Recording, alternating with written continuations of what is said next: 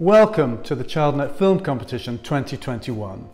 I'm Will Gardner, CEO of Childnet and Director of the UK Safer Internet Centre, and we're here with you to share the finale of our annual film competition, which for the past 2 years has been hosted as an online event. We really hope that next year we can be back at the BFI, the British Film Institute on the South Bank in London, and invite all of our filmmakers to come together and see their films up on the big screen. Over the last 12 years, we've received hundreds of amazing films, providing an opportunity for all young people across the UK aged between 7 and 18 to make a short film in response to a given theme. This year, we've continued with our Storyboard category, and I shall reveal the winners of that at the end. Here at Childnet, we recognise the value of peer-to-peer learning, and these films do just that. We ask for film entries to portray a positive message, something that can speak to and educate other young people. Of course, there are some fantastic prizes to be won too, so schools or youth organisations can continue their creative filmmaking journey. This year's theme is all about separating fact from fiction and how to find trustworthy information online. With close to 100 entries across the primary and secondary age categories, involving over 200 young people, we've managed to select the top 3 from each category whom we feel most reflects the theme.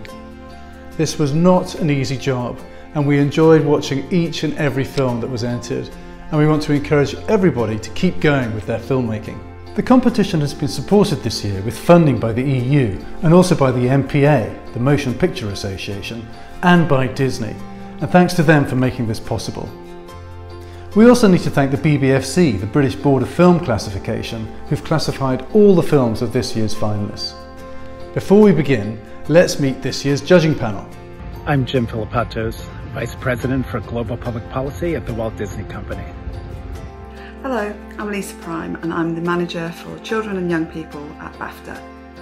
Hello everybody, my name's Mark and I work at the British Film Institute where I'm the Head of UK Learning Programmes. Hi, I'm Stan McCoy with the Motion Picture Association, and I'm very happy to be a part of your Childnet judging panel.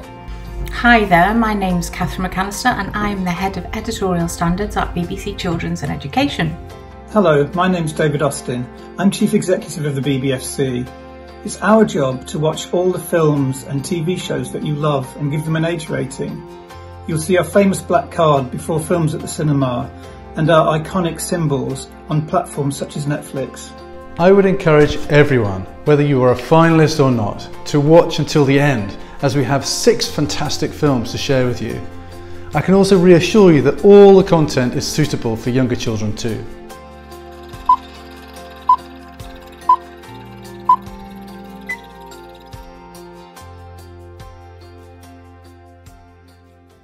Separating fact from fiction, finding trustworthy information online. The internet is an amazing tool.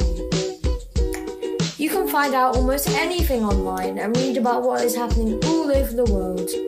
But that's not always a good thing. The internet is full of crazy stories and pictures. It can be quite confusing and hard to know what is real. Take cows for example. In between all the facts there are many silly made-up stories. Like the flying cow. Now, we're pretty confident that cows can't fly right, but what about some of the stranger stories about UFOs, aliens building the pyramids, and the Earth being flat? So how do you separate fact from fiction online? Consider the source. Is the website well known and trusted like National Geographic or BBC Newsround? Do further reading. Headlines can be outrageous to get clicks.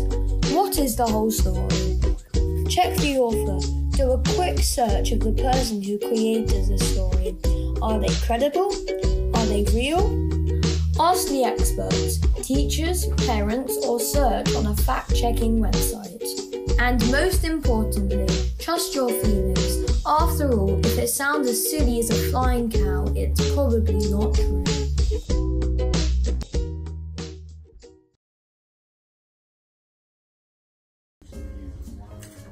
Roller is B. Oh my gosh, I need to share this.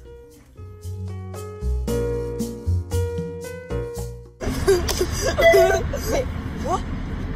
You have to see this. Corona is fake. We have to tell everyone.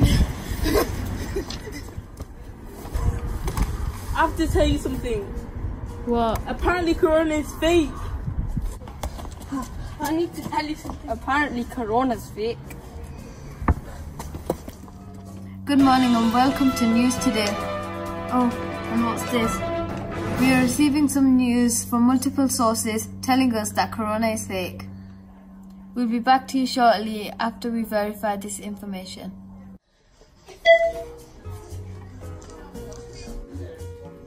I gotta stop this before it spreads anymore. I'm gonna need this.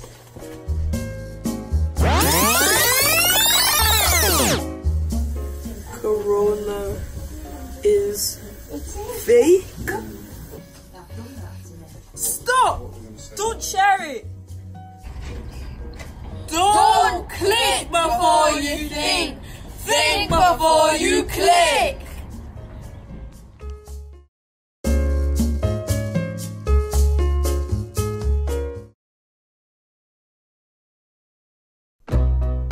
The internet is amazing. A great place to learn, create and have fun. We need to make sure that we can trust the information we find.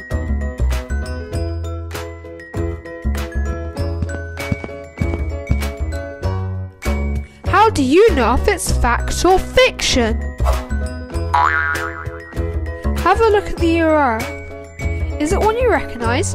If not, or it looks strange, it's probably fake. Is it a joke? Or maybe an advert? Check a website you trust, like the BBC. Does the story appear there? Look closely at any image. Here is a story set in France. But look closely at the sign. It's in English, suggesting that the image is fake. Who is the author? An award-winning journalist, reporting only the facts, or a social media influencer giving their opinion, or the opinion of their sponsor.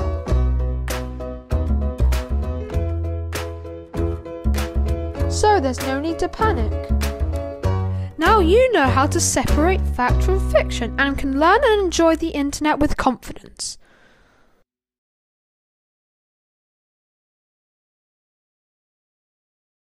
People shouldn't believe everything they see on the internet because anybody can post things without being checked, and everybody has their own opinion and views. One way people can check the information they see on the internet is by checking where the information comes from and by seeing if whether or not the website looks legitimate and formal. There are lots of positive and negative things on the internet.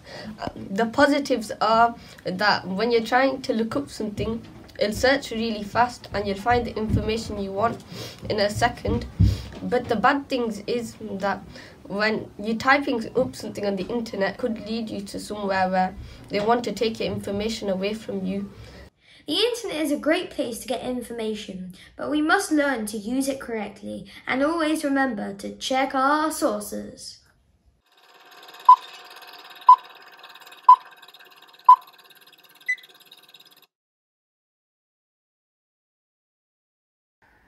Along with my fellow judges, I really enjoyed the entry called Separating Fact from Fiction from Victoria Prep School.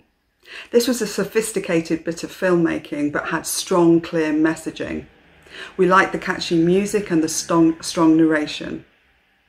We also loved the use of silly images, because who doesn't love to look on the internet for flying cows and UFOs? But it's important to realise that whilst they can make us laugh, they're not always accurate.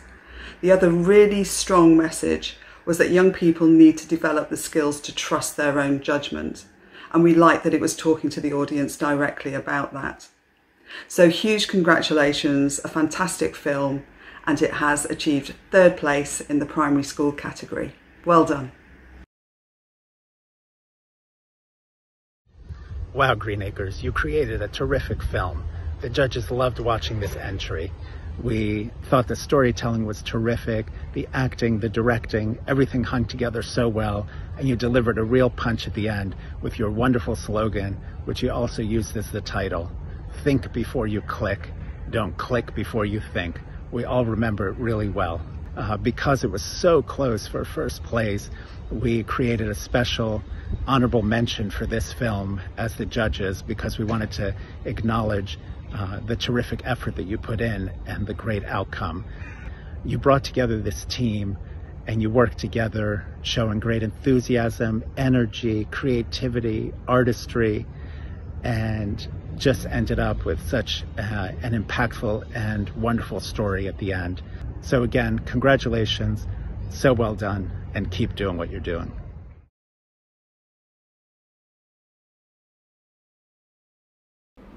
Well, I'm very pleased to announce that the film Separating Fact from Fiction from Victoria College Preparatory School wins first place honors in the primary grades category. This stop-motion animation film wowed the judges on every level. It was well-planned, well-written, well-executed, and delivered a strong educational message. The judges all commented on its great sense of humor, down to details like the baguette theft gag and the brick talk influencer. It's really lovely animation that showed a sophisticated understanding of the problem and 4 clearly defined pieces of advice that were well laid out for the audience. The narrative flowed well, and it included some sophisticated points, such as being aware of paid sponsorships. Overall, the film met the brief extraordinarily well, and we think it'll work well for the target age group. So congratulations. Thank you, judges, for your great feedback and for supporting the competition, and of course a huge well done to our primary finalists. For the first year in the history of the competition, we had 2 films from the same school in the finals. So now it's over to our secondary category.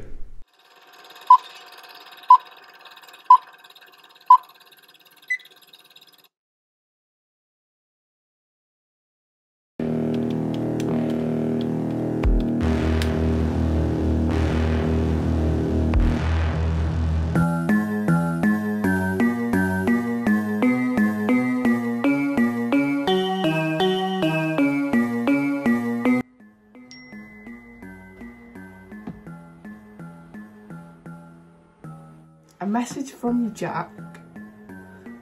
Yeah, I'll check it out. Wait, first I'll turn on the lights. Now that's better.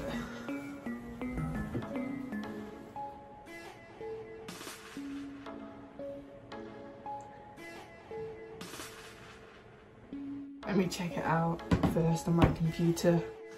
Oh, let's type this in. Breaking. Oh, it's already came up. Oh, go.uk.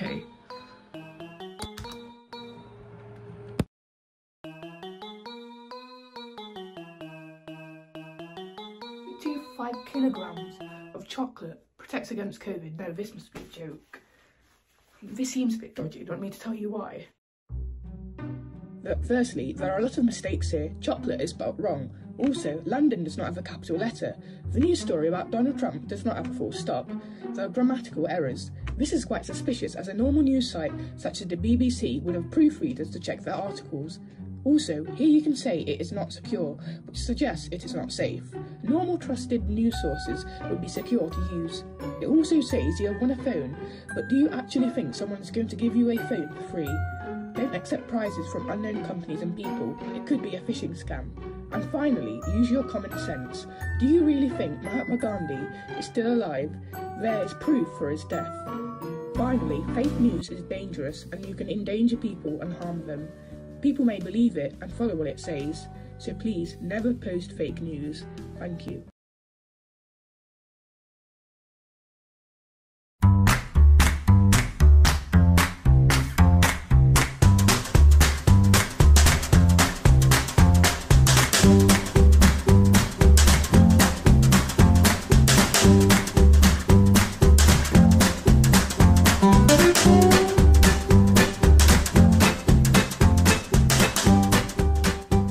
The internet is an amazing place where you can find pretty much anything, be it for a school project, or simply showing off your knowledge to your very real friends. Sounds cool, right? Well, it's not all plain sailing. Due to the fact anyone can create a website or upload information to the internet, sometimes it's a bit questionable. And while you can think of the phrase, don't trust everything you see on the internet, what if you really needed to find something? Well, there are a couple signs you can look for if you want truthful information. First and easiest thing to check is the website or place you're getting it from. Is it a trusted site, or is it something you've never seen or heard about? If you're not sure, you can always check by looking it up or asking people if they know it. You can also read through their argument or theory, checking the information and facts they provide to prove their point. You can look at the flow of their statement, seeing if they are organised and clear or keep changing their claims throughout. If this is a website, you can even take a look at the professionalism and setup. If it looks like it was made by someone who knew what they were doing, it most likely has been. Another quick one to check is the date. Considering information changes over time, a source could be outdated. This is a crucial part of testing the reliability, as a source could have all the previously mentioned factors and yet still be false because it was from the past. And after all that, just remember, if you're still confused, I'm on the internet. I could be a cyborg. How would you know? Thanks for watching, and bye-bye.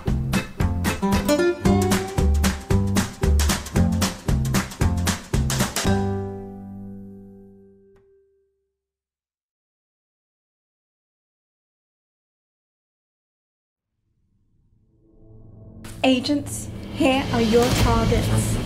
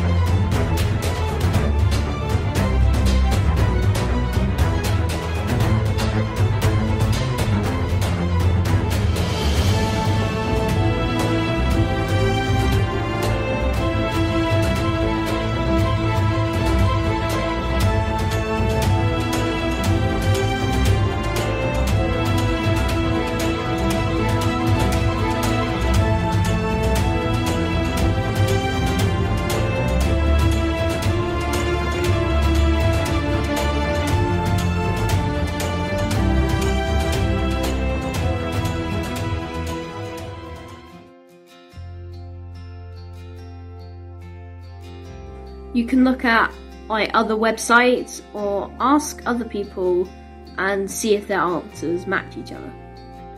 Firstly, I check the source. Is it coming from a reliable source? For example, is it from a credible government website or from someone's Instagram story? Then I check all the information presented, statistics, names, dates, etc. Then I look to see if there are any other similar news articles out there, or if this is a one-off. If it is a one-off, then it usually decreases its credibility. Most news content that is fake is believable, as many people think the news is correct and reliable. Some people may think, why would anyone spread fake news? Also, there are many misleading videos on video sharing sites like YouTube. The false content that I believe is the most believable are the ones that play on emotions. You see it in posts, speeches, articles. I think the internet is a fabulous place to gain information, and there are also many reliable and well-known sources on there. It's more efficient than looking for a book to gain information. I'd say they should fact check more carefully, and they should have a greater use of like quality assurance marks, so you know where you're getting the information from. The internet industry should be an unbiased place. Opinions shouldn't be forced onto others. Rather, they should be expressed, but people should be left to make their own opinions. Yes, I think it's a fantastic place, as long as you check your information and check your sources carefully.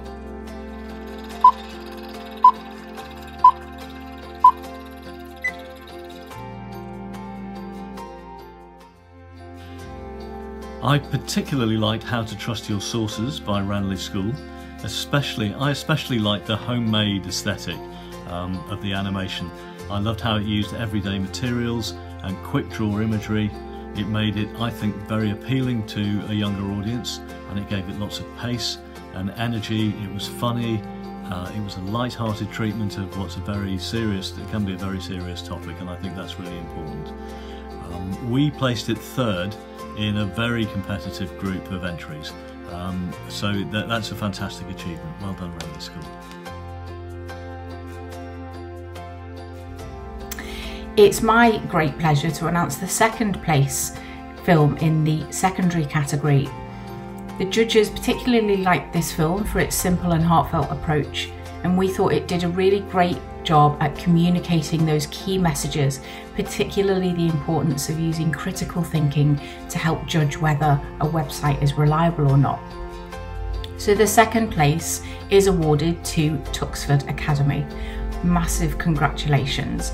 We all really loved your film. We thought you did an excellent job, so you should be really proud of yourselves. From the very first shot of this film I was hooked, with its spy theme and dramatic music. With real flair and skill and humour, it took aim at a host of people who mislead us online, from preening celebrity influencers to scammers. All the judges loved the joke about antis, and I really loved the slogan, "Don't just endorse, check the source." So, the winner of the secondary competition is Bolton School Girls Division with their film Mission Fake News. As promised, I can reveal the winner of this year's Storyboard category. We had over 30 storyboards entered this year, so we asked animator Jamie and Middleton from the Animation Guys to choose the winner for us. I'm delighted to announce that the winner of the Storyboard category is Elizabeth from King's Court School. Jamie chose this for its clear messaging and thought the design and staging was easy to understand. He also thought the variety of shots made it an interesting idea for animation. Well done, Elizabeth. Huge congratulations to all the finalists in the Childnet Film Competition. Loved watching every single entry. Well done. Many congratulations to all the finalists this year. There were some really inspiring and creative entries. A huge congratulations to each of the finalists. Each of the teams and individuals did a terrific job telling an engaging story in support of this year's theme of separating fact from fiction. But everyone who entered the competition this year should really feel hugely proud of themselves. I think it's a great achievement to have made your own film. On behalf of the Motion Picture Association, we want to offer a big congratulations to all of the finalists. Your films were just great. So that brings us to the end of this year's Childnet Film Competition. I hope you've enjoyed watching the finalists. And remember, please enter again next year.